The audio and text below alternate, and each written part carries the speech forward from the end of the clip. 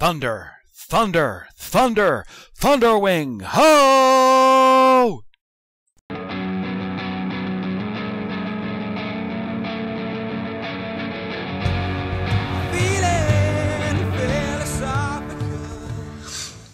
Hello, welcome to Kapow Toys Presents. I'm your host, King Grimlock, and today we're going to be looking at Generations Thunderwing, if you couldn't tell from that natty intro. Right, let's have a look at this bad boy then. Now then, straight off the bat, I'm going to say it, I'm going to get out of the way, he's too small. He is massively too small. This guy should have been a Voyager.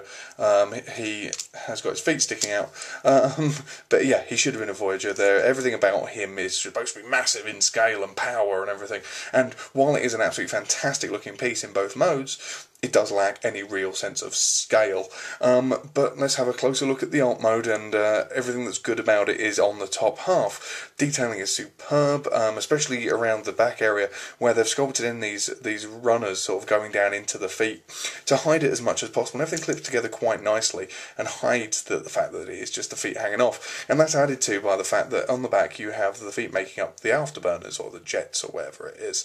You also have them on the gun barrels as well. And it creates a really nice overall aesthetic to that part.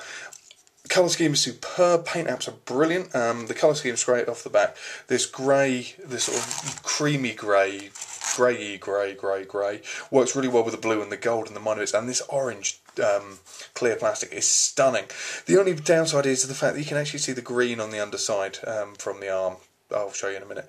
And I don't know, it would have been nice if it matched up, or been hidden away entirely, because it kind of just detracts a little bit from the actual figure. The inclusion of the little areas of black on the lasers there and on the wheel are really nice. But the main problem, of course, is going to come with the fact that he is... Oh yes, so there is that little panel of black on the back there. It breaks it up. I don't know why. It shouldn't work as good as it does, but it just breaks it up nicely and adds to the detail of it. The big problem, of course, is going to come from the robot hanging off the base of it, and it isn't as bad as I thought it was going to be. I mean, it is noticeably a robot hanging off there. You can make out the whoop, you can make out the arms, you can make out the legs, the feet, and as it came out the packet, when I opened him, he was like that. Not really too subtle, unfortunately. It does mean, however, he does have quite a good... Because this isn't a stealth jet, as he's supposed to be in the instructions. He does make quite a good interstellar rocket, which means he can stand up on his own, and does have some areas of playability in this mode. Obviously, what do all good missiles do? They fire. Wheels go in and out, both on the front and the back. But the other areas are, of course, his little drone. Now this guy is based on the Pretender shell rather than the actual robot inside.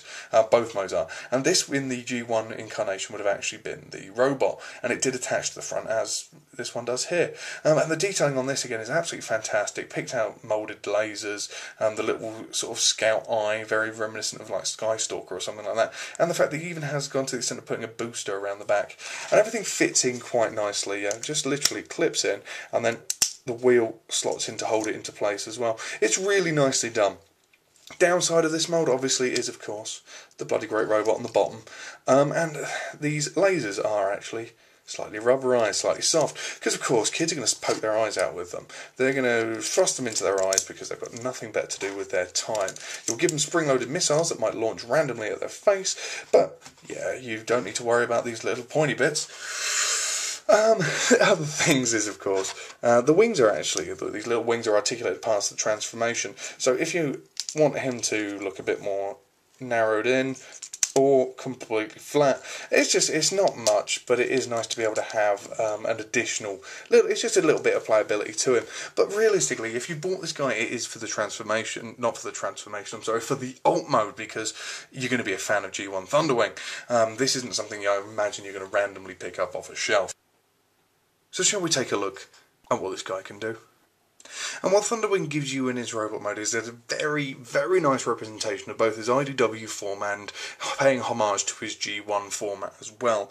The detailing is superb, the organic areas around the chest and around the ribs are lovingly done, and the gold paint picks out these lovely piping areas all around the body as well. It works really well. The transformation itself is probably needlessly complicated for what it is. I mean, realistically, you could have just slid the legs down and folded the bits up at the back, and you would have had the figure. But as is, you actually lift all the chest out and the legs fold out on a sort of a Z-bend system, and the wings lift around, and it's not majorly difficult, but it's needlessly complicated. It adds something to it, and will probably stop detractors going, it is just a bit of a simple former. What you do get, though, is obviously very nicely structured bot, quite diminutive inside. He's actually about the size of one of the classic Seekers, maybe a little bit shorter, but he's got the girth, he's got the build to him. We'll look around the figure, all nicely detailed on side. Obviously you can then make out quite a large amount of back kibble. Now it doesn't really feel that kibbly, other than obviously the jet bit, but the actual the wings themselves don't feel that kibbly. They really work to add to the character, to give him that sort of Thunderwing, the sort of super Thunderwing aesthetic that he had in the IDW comics.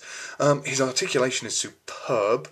The feet actually are on slight little turnbull joints, so they can't really do too much, but they do move. The shoulders move up and down, hips move up and down, and I actually found out recently that he does actually, well, say recently, he does actually have a thigh swivel, as I think nowadays all good toys should have, but it's that tight that it's actually, you can just about make it out there, it's actually split the seam and the gold paint that was over it, so it's actually, both of them has actually damaged the toy to actually incorporate one of the swivels. He does have brilliant wrist articulation, elbow and bicep, and on the shoulder as well. His head isn't ball jointed, it is just on a rotation, and does have some quite epic light piping, which is always nice. And the overall aesthetic is lovely. It just would have been nice if he was somewhere up here rather than somewhere down here. And he just doesn't seem to have everything to him, and that is my only complaint. Everything about him is excellent. The design is perfect, and you can say it's a very simple transformation. And yes, he does have quite a lot of robot hanging on the underside of a jet, but it works really well, and it works well for Thunderwing, because Thunderwing was not one to be subtle. In all, I couldn't recommend this guy highly enough.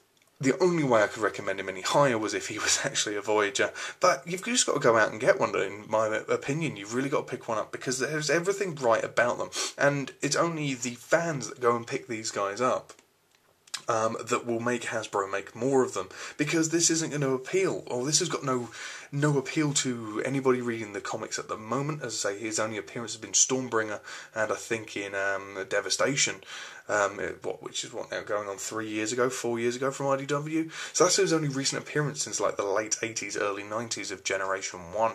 So your average layman Transformers fan isn't probably going to know who this character is, and will pick him up on aesthetic value alone. So it's up to you guys, the collectors, to actually go and buy him.